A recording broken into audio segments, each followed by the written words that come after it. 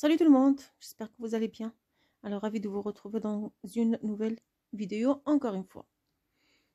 Alors, la dernière fois, dans la dernière vidéo, je vous ai dit que je vais essayer de vous montrer une méthode afin de réussir une dictée ou une autodictée, même sans révision.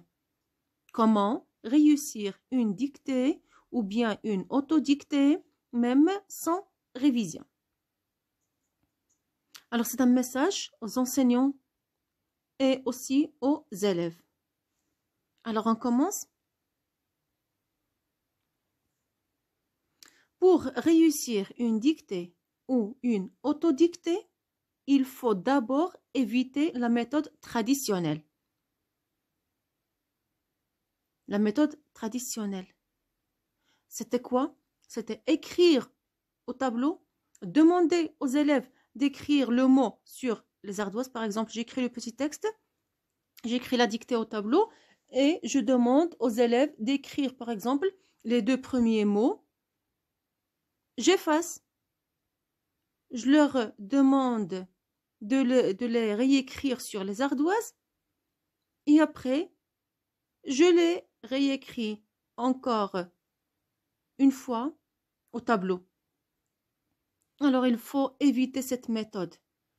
Il faut éviter cette méthode. Et maintenant, on travaille bêtement. On travaille cette dictée bêtement. Alors, qu'est-ce qu'on doit faire? Alors, pour réussir une dictée ou une autodictée, même sans révision, j'ai dit, il faut éviter la méthode traditionnelle. Alors, comment on va faire? Il ne faut pas écrire, bien sûr, et effacer, écrire et effacer. Demander aux élèves d'écrire sur les ardoises. Qu'est-ce qu'il faut faire? Il faut appliquer les règles. Il faut appliquer les règles. C'est quoi une dictée? C'est l'application d'une règle. Si vous avez remarqué, toujours, la dictée vient après la leçon d'orthographe. La dictée vient toujours après la leçon d'orthographe. Pourquoi? C'est pour appliquer la règle qu'on vient de voir, la règle d'orthographe qu'on vient de voir. Après, je vais vous donner des exemples. Alors, il faut appliquer les règles de conjugaison, de grammaire et surtout les règles d'orthographe. Comment? Je vous explique. J'écris la dictée au tableau. Et je fais en même temps une révision des autres, bien sûr, des autres leçons, des autres règles. C'est comme première étape. Avec le temps, vous allez dicter directement, sans écrire la dictée au tableau. Je parle aux enseignants maintenant. Alors, avec le temps, vous allez commencer à dicter directement la dictée. Pourquoi? Parce que les apprenants vont avoir l'habitude d'appliquer les règles. Alors, exemple. En et en. Je dicte, je commence à dicter. Par exemple, j'ai dit, ils ont mangé. Comment je vais écrire en? En-N ou bien en-N-T? Ici, les élèves, les apprenants, doivent appliquer la règle d'orthographe en et en. La leçon de en et en. En-N, c'est le sujet. En-T, c'est le verbe. Avoir, au présent. Ou bien c'est l'auxiliaire avoir. Ils ont mangé. L'élève doit réfléchir un peu. Comment je vais écrire en? Alors j'ai il, c'est le sujet. Donc, je dois écrire le verbe. Comment j'écris le verbe en? C'est O-N-T. O-N-T. Une autre phrase. On mange. On mange. Alors, l'apprenant doit réfléchir un peu ici. Il doit appliquer la règle. Alors, comment je vais écrire en? J'ai le verbe manger. J'ai déjà le verbe, donc je dois avoir un sujet. Le sujet, c'est en. Comment j'écris le sujet? En, c'est O-N. Et. Il est malade. Est-ce que je vais écrire EST ou bien ET? Il est malade. Alors, j'ai ici dans cette phrase, il, c'est le sujet. Donc, et, je dois écrire le verbe être. Comment j'écris le verbe être? À la troisième personne du singulier, EST. Je ne dois pas écrire ET. Je mange des pommes et des bananes. Écoutez, je donne des phrases simples, faciles, trop faciles même. C'est pour bien comprendre. Alors, et. Je mange des pommes et des bananes. Ici, je parle de deux choses. Je parle de deux fruits. Deux. J'ai déjà le verbe manger. Donc, comment je vais écrire et? C'est E-T. La conjonction de coordination. Leur et leur. Leur et leur. Je leur demande. Je leur demande. Ici, leur, c'est quoi? Quelle est la nature du mot leur ici? Ou bien quelle est la fonction du mot leur ici? C'est un pronom personnel complément COI. Donc, comment je vais l'écrire? Leur sans S ou bien leur avec S? On sait tous que leur, le pronom personnel COI, s'écrit toujours sans S. Donc, je leur demande, je demande à mes élèves par exemple. Je demande à mes élèves, je leur demande. Donc, leur ici s'écrit sans S. Les sons. O, le son, le son ici, on a O et O. Comme exemple, EAU s'écrit toujours à la fin des mots.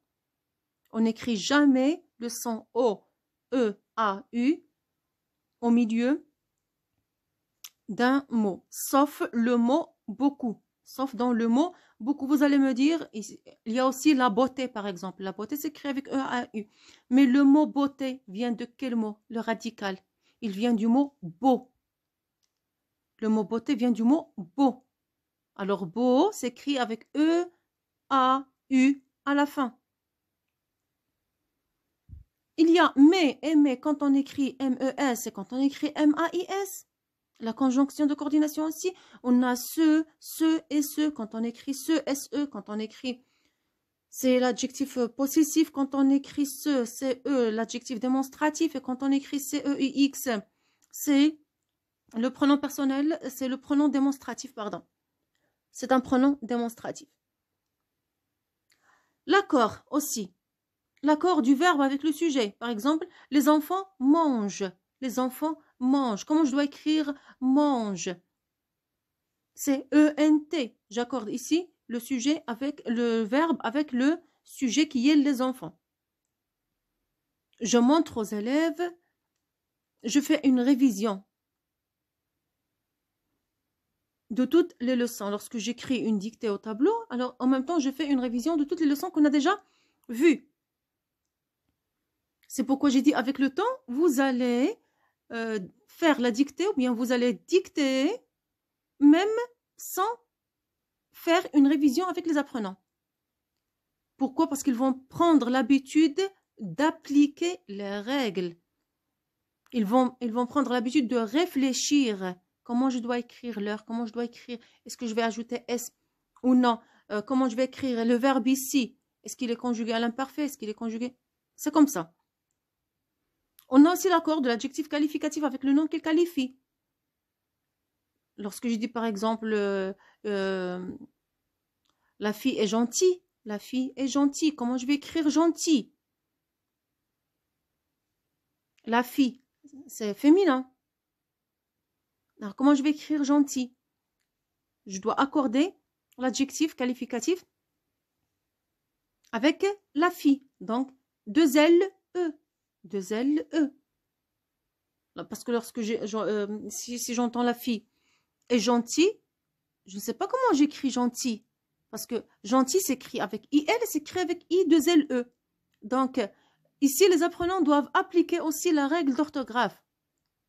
C'est accorder l'adjectif qualificatif. On a ici un adjectif attribut, il faut l'accorder avec le sujet qui est la fille. Ainsi de suite. Il faut appliquer les règles de conjugaison, de grammaire et surtout les règles d'orthographe. On a les mots invariables. Les mots invariables ne changent pas de forme. Les mots invariables s'écrivent toujours de la même façon. Mais aussi, on va appliquer une règle. Si je parle par exemple des adverbes. Rapidement. Rapidement. J'écris le mot comme ça se prononce. Rapidement. Ment à la fin. Est-ce que je vais écrire ENT ou bien ANT? ENT. Pourquoi? Parce que c'est un adverbe de manière. C'est un adverbe, formé à partir d'un adjectif qualificatif. On sait tous que les adverbes sont des mots invariables. Lorsque j'écris méchamment, regardez ici, méchamment, je ne dois pas écrire un seul M, je dois écrire deux M. Pourquoi? Parce qu'on a une règle d'orthographe, bien sûr, une règle qui dit quoi? On forme les adverbes à partir d'un adjectif qualificatif. Si on a un adjectif simple comme rapide, on ajoute ment. Mais le mot méchant ici se termine par ANT. ANT. Donc, comment je vais écrire son adverbe? Comment je vais former l'adverbe? Alors, je remplace ANT par A, deuxième ENT. C'est une règle. C'est une leçon. Récemment, regardez, récent, ENT. Comment je peux former l'adverbe? Je remplace ENT par E, deuxième ENT. Ce sont des règles à appliquer. Ce sont des règles à appliquer. Aujourd'hui, au jour, au AU. Jour-d'hui. Alors, pour les mots invariables, lorsque je vais les écrire, je vais apprendre comment écrire un mot invariable. Ça y est, c'est une fois pour toutes. Si je sais écrire aujourd'hui, ça y est, c'est une fois pour toutes. Lorsque je vais écouter aujourd'hui, je vais écrire le mot. Je vais le réussir à 100%. Alors, je prends comme exemple cette dictée. Le professeur demande à ses élèves de traverser les salles et de descendre les escaliers dans le calme. Le, comme ça se prononce. Le. Professeur. Pourquoi je n'ai pas ajouté l'accent sur le E? Parce que E qui précède deux consonnes se prononce E. C'est une règle. Pourquoi on a écrit deux S? Parce que si j'écris un seul S, je vais prononcer le son Z. C'est une règle. Le professeur. Si j'écris un seul S. Ici, c'est pourquoi j'ai ajouté le deuxième S. C'est pour prononcer le son S. Le professeur. Demande. Regardez, ici, on a le son en ouvert. Ce n'est pas le son en. O-N, non. Demande. Comme ça se prononce. Demande. À ses élèves. À, avec accent ou bien sans accent? La préposition ou bien le verbe? C'est la préposition. Pourquoi? Parce qu'on n'a pas un sujet. On n'a pas besoin d'un verbe. On a déjà le verbe. Demander. Donc, je n'ai pas besoin d'ajouter un autre verbe. À. Et aussi, à ses élèves. À qui? C'est un COI. Donc, automatiquement, ici, c'est la préposition. Pourquoi on n'a pas écrit SAIS à ses élèves? Parce qu'on parle de qui? On parle des élèves du professeur. La possession ici.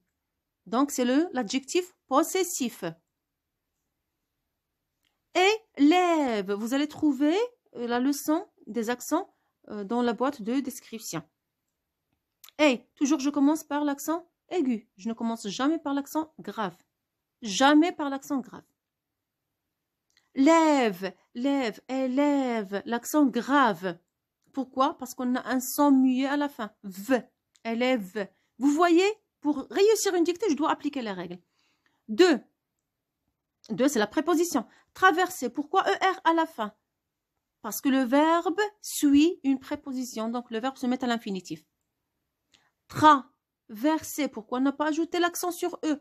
Parce qu'on a 2 consonnes après E. Les salles. Pourquoi S à la fin? Parce qu'on a le mot au pluriel. Et de descendre, c'est la deuxième action. On a 2 actions ici. Traverser les salles et descendre les escaliers. Donc, c'est ET. La conjonction de coordination. ET. Je ne dois pas écrire ici le verbe être. De descendre, la même chose. De traverser, le verbe à l'infinitif. De descendre. Regardez ici, on a écrit le son. SC. Descendre. Descendre. Quand on écrit SC, si on a E ou bien I, comme piscine, comme scène. Si j'ai E ou bien I, j'écris SC. Les escaliers, pourquoi je n'ai pas écrit E accent et je prononce le son E? Tout simplement parce que on a 2 consonnes qui suivent le E. Donc, c'est le son E. Dans, c'est un mot invariable. Dans. Le calme. La plupart du temps, on écrit le son que, C. Surtout devant A, O, U. K, Ko, Q. Donc, c'est A, K, calme. Par leur tendresse, ici leur. Par leur tendresse. Regardez, tendresse, on n'a pas écrit S à la fin. Donc, leur sans S aussi. Comme professeur, tendresse, je n'ai pas écrit E accent. Pourquoi? Parce que j'ai 2 consonnes qui suivent E. Et pourquoi j'ai écrit 2 S? C'est pour prononcer le son S. Tendresse. Les mamans savent. ENT. Le verbe ici s'accorde avec le sujet qui est les mamans. Savent. Rassurer. 2 S parce que, pour prononcer le son S, parce qu'on a 2 voyelles. Et S entre 2 voyelles se prononce Z. C'est pourquoi je dois ajouter un autre S.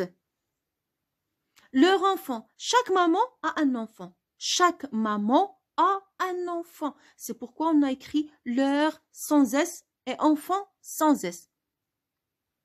Sensible. Ici, un seul S. Pourquoi? Parce qu'on a S entre voyelle et consonne. Alors, j'espère que vous avez compris et n'oubliez pas d'essayer de préparer une dictée ou bien une autodictée de cette façon-là. Ça va vous aider à rédiger une production écrite. Ça va vous aider aussi à écrire une production écrite sans faute d'orthographe surtout. Sans faute d'orthographe. Merci à vous tous et à la prochaine.